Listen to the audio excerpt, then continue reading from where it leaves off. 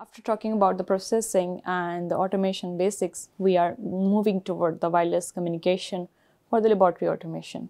Wireless communication, as I said earlier, is really important for the automation of the laboratory units. And let's move on. Wired communication is there, wireless communication is there. There are some pros and cons on each of them, and we will be covering this, and this could help you to analyze what technology that you're going to use for your application. So as I said earlier, wired communication is based on wires. That means we have a limited operation, and we can achieve a higher data rate because of the wires. But this higher data rate which we are achieving is like 10 Gbps, and we are able to achieve it with Wi-Fi 6 almost. It's 9.6 Gbps with Wi-Fi 6 that we can achieve, and we wouldn't be needing some wires there. And that also with Wi-Fi we will have a higher range. We can create meshes of the devices. And wired networks, they are more secure, but with Wi-Fi 6 we have WPA3 certification. That means we have higher security there as well. And then power consumption is another important parameters when we are looking toward the communication between different devices. It has been there in the wireless communications that the power consumption is super high, but with Wi-Fi 6 enabled, a significant improvement into the system. That means we will have a lower power consumption.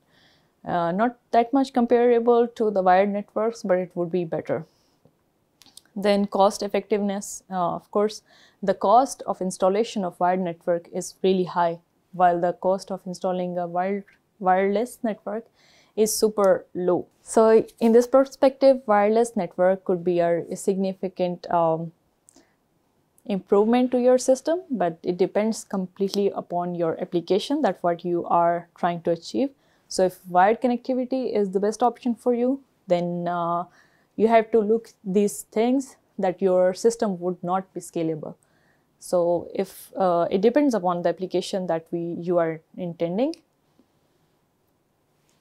While diving deep into the wireless connectivity, as I said earlier, that the wireless connectivity makes the system scalable.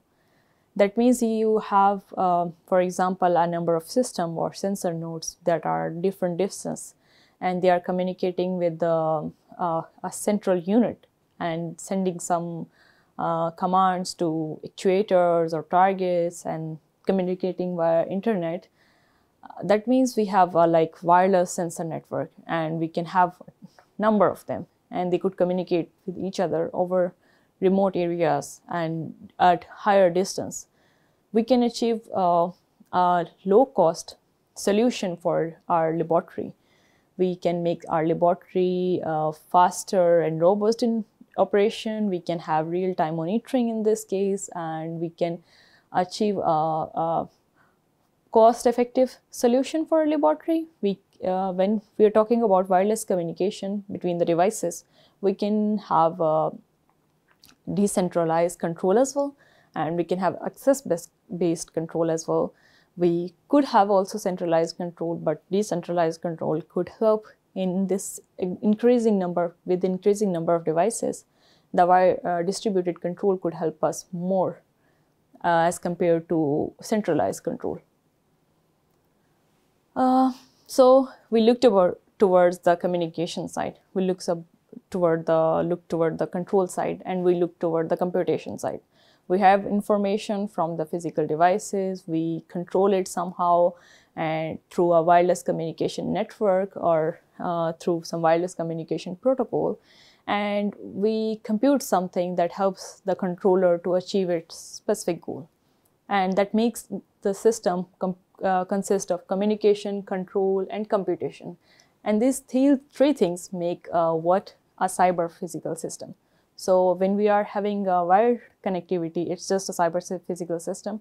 But when we talk about wireless connectivity, we say it wireless cyber physical system. And wireless cyber physical system are nothing but a system that could actually help a physical system to perform better by connecting to cyber domain and the communication domain. So we have a physical world which consists of sensors and actuator, then we have a computational world which consists of processing, and then we have a communication domain which comes with the connectivity between different devices. Wireless cyber-physical system, as I said earlier, has sensing, actuation, computation, and network. So whatever we have in our laboratory, for example, we have running a process, then we have a number of sensors which are actually seeing what are the output of this process. And this process sensing unit or sensing unit's information is actually passing through a network to actuator and also to computation. So if we are just putting it to whatever the response is through a computation system, so the computation system is calculating whatever should be the response of the actuator and then transferring the information to actuator to perform basically the way it is supposed to achieve a objective. Then this whole system that I'm showing here is actually a wireless cyber-physical system, but in perspective of laboratory. So the wireless communication plays a really important role when you are talking about laboratories that could be scalable. So you have to make sure that the wireless communication protocol that you're using has a specific range or is able to achieve a higher data rate, the data rate that you are intending for your application. It is secure, then it has lower power consumption. And we have a number of wireless communication protocols in the network, in the world around us, sorry. And they are scalable as well. They are resource efficient, and interoperability is the most important thing when you are talking about the wireless communication. So this should be you have to make sure that you take the right network technology or wireless technology to make sure that your application is interoperable. And we are, if you see around your you can see that there are a number of short range and long range mature technologies that are already present, and I would be preferring that you choose something which is already mature rather than choosing something which you have to build or people are still doing a research about, because this could be really problematic if you discover that okay, this technology there is this problem. So do your research and look at the short range and long range technologies which are already present, and depending upon the technologies that are present with the specification that I mentioned, the range, power, consumption, data rate, security, and of course network topology, then you can decide whatever is best for your application. Looking at the short range technology, we have Wi-Fi, RFID, Bluetooth, Zigbee. Wi-Fi, I think everyone knows about it, and RFID NFC, of course, it's really famous. We are using it in our secure payments every day, and Bluetooth is also in our phones as well. At start, the power consumption of Bluetooth was higher, and of course, it was not that much secure, but with the improvements in the Wi-Fi in the Bluetooth, we are achieving a good data rate here. We are achieving a good range here as well. And there is this Zigbee. So as compared to Bluetooth, Zigbee has a higher range. But then this higher range come at the cost of the data rate that we could achieve with Zigbee. So the data rate that we can achieve with Zigbee is lower, but the range is higher, and Zigbee is secured as well. And of course, we can have different topologies of it, and Zigbee could provide us more network topologies than Bluetooth. Then in the long range technologies, we have LoRaWAN, Sigfox, and NB-IoT. NB-IoT is secure, reliable, and it has a deep penetration, but it's still a new technology and a lot of research is being performed over it.